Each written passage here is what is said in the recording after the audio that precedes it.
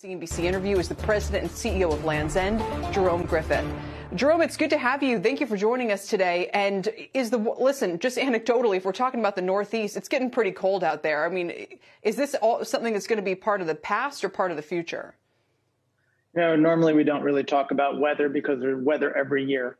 However, it has been an unseasonably warm November so far, and we think there's still cold weather down the road. And as we go through the quarter, we'll see how it goes. Sure. So, you know, obviously that means it's a tough start, you know, for the outerwear business. But is there any sense that because people are going to try to go bundle up at restaurants to eat outside or to just get outside because that's the only thing you can do these days? I mean, I'm surprised there isn't more of a COVID pandemic driven boost in getting outdoors. Well, I think everyone's seen a big shift in consumer behavior over the last few months as of everybody's shopping online. And what we think is that, you know, our business is extremely resilient. We've been really pleased with what we've seen over the last several months. To be able to put in results like we put in for Q3, we were extremely pleased with. Outerwear is only one part of our business. You know, what we've seen trend-wise is people looking for comfort. Knit tops, sleepwear, loungewear, activewear, slippers, robes have been big categories for us trending over the last few months. And our sense is that they're going to continue to trend into the Q4 and then into the next year. We're not really sure when we're going to come out of COVID as we look at it right now. Everybody's still working from home. People aren't traveling as much and people aren't commuting as much.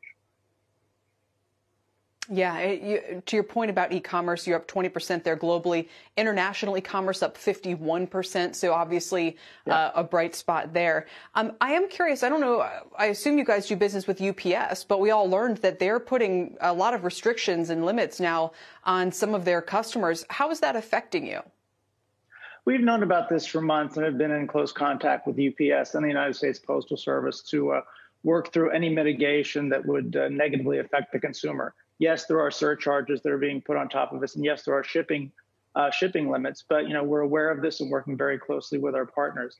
The one thing I think that's important for consumers to be aware of: you're going to need to shop earlier this year because cutoff dates for shipping and getting product to home before Christmas deadline is a lot sooner. December 15th right now. So for you guys, it's December 15th. Is that right? Yes. So my final question then, as we kind of just look at the evolution of these businesses, is what's it been like trying to grow your e-commerce business while experiencing all of this demand this year and trying to manage shipping and so forth? And I assume a lot of your workforce is itself affected by COVID. As we look at the cloud companies in particular today who say they're all seeing huge accelerations in growth as companies kind of transform their operations, has Land's End been one of them? It's been great. I got to say, you know, this is my 41st Christmas in the business, and everyone presents new, interesting challenges. With this year, you know, being in the e-commerce business has been great. As you can see, we've put in big increases over last year and are really benefiting from new consumer behavior patterns, which we think will continue.